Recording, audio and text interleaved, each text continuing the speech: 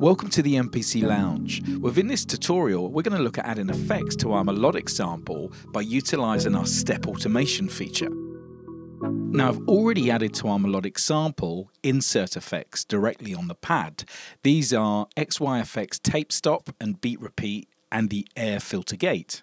So now let's start our sequence. And we'll head over to our step automation, go to parameters, add new, pad 13, XY1, and we're going to use the enable mode on our tape stop effect. So now let's draw in the values on our last bar. And when this comes round, you'll hear the effect drop in. Now let's add the same effect onto, say, bar 3. Bring up our values and then bring it out.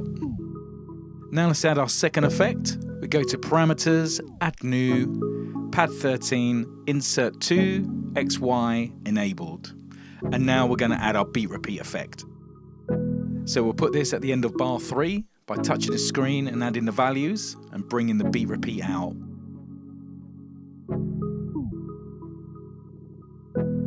Now let's go back a step and add the same effect. Now let's add our third effect. So we'll go to parameter, add new, pad 13, third insert. And let's add the mix wet and dry on our air filter gate. We'll now add the steps that we want to affect, bringing in the gate very, very subtly across our mix. And as you can see, it's so fast to implement these changes using the Touch UI. Now that we've added the effects to our melodic sample, let's use the same techniques to apply pitch changes to our hi-hats.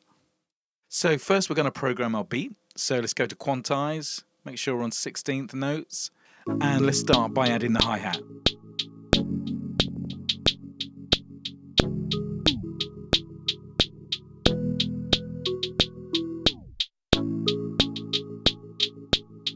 Let's use note repeat.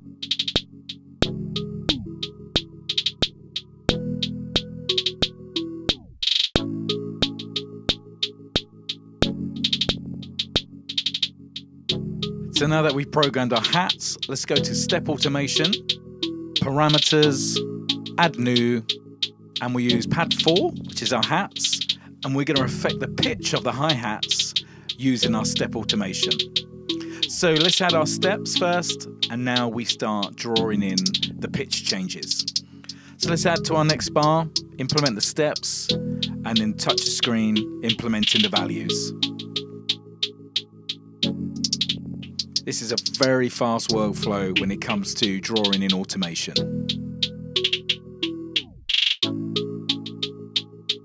So let's change our time division to 64. Then we'll add our extra steps.